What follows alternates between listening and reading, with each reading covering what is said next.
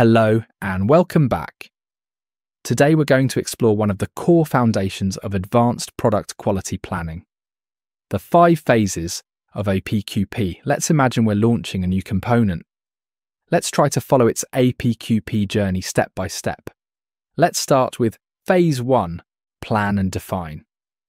This is where everything begins, the foundation of your project. In Phase 1, our main focus is on understanding requirements and setting the stage for success. We gather all critical information, customer requirements like mechanical loads and environmental conditions, feasibility and cost targets. Can we actually produce this part within expectations? Supplier capability and early risk assessments. High-level project planning, including the timeline, a budget, and key milestones or gate criteria. Think of Phase 1 as building the roadmap before the journey starts. If this phase is weak, everything that follows becomes reactive rather than proactive. Then comes Phase 2, Product Design and Development. This is where ideas start turning into tangible designs.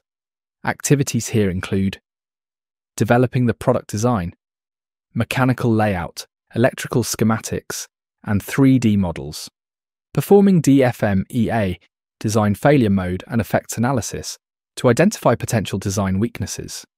Planning and conducting design verification testing, such as vibration, thermal cycling, or environmental durability.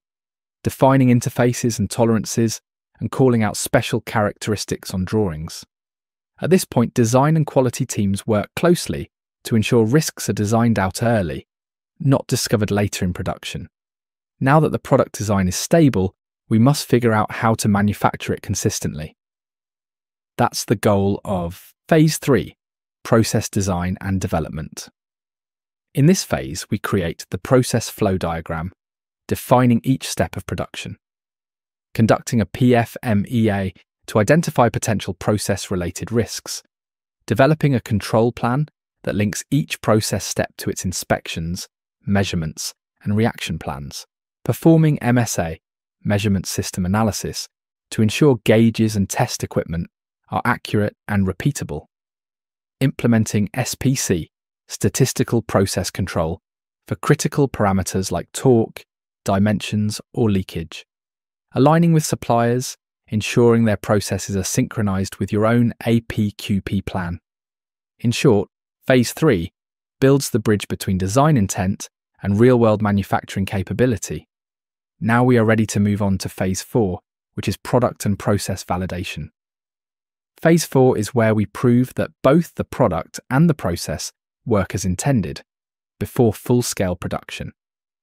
Here we start conducting prototype and pilot builds to validate tooling, process flow, and operator training. Performing run-at-rate studies to confirm production capacity. Executing capability studies for critical features. Compiling and submitting the production part approval process package to the customer. When this phase is successfully completed, the customer grants production approval, and your organization is ready the next phase, Phase 5, which is launch, feedback, and continuous improvement. The work doesn't stop at launch. This phase ensures we learn and improve from real-world performance. In this phase, monitoring field performance, warranty returns, and in-plant quality data take place. Performing 8D analyses for any issues found after launch. Feeding lessons learned back into design standards and process templates. Updating training materials and improving the next APQP cycle. Phase 5 closes the loop.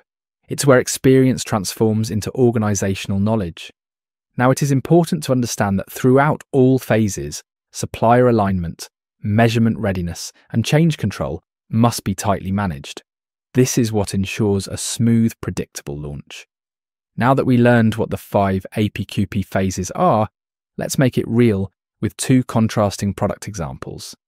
An ECU housing, an electromechanical product, and a machined steel bracket, a simple mechanical product.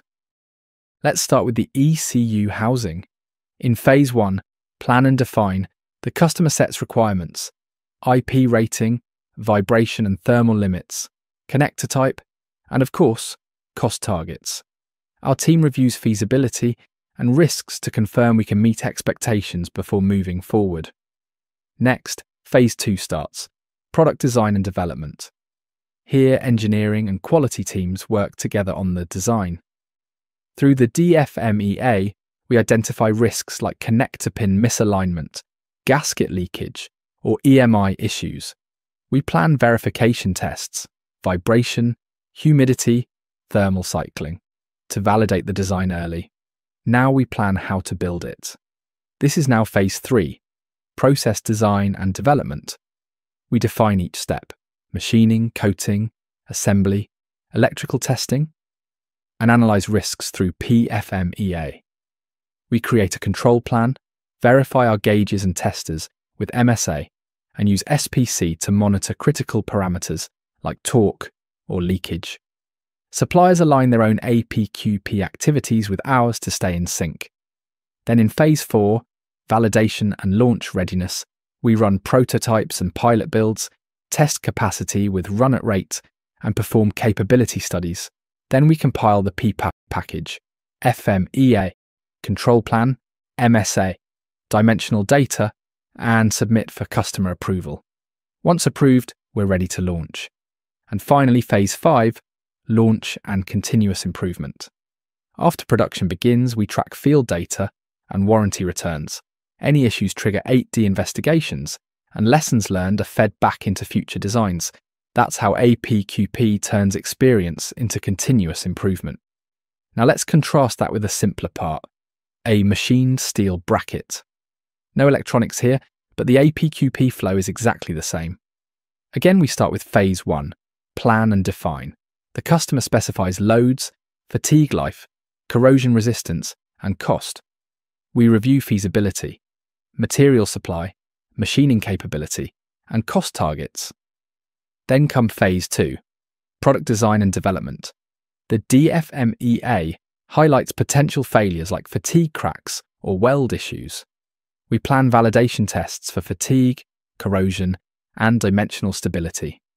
After that, Phase 3 starts, process design and development. We define steps like machining, heat treatment, and inspection.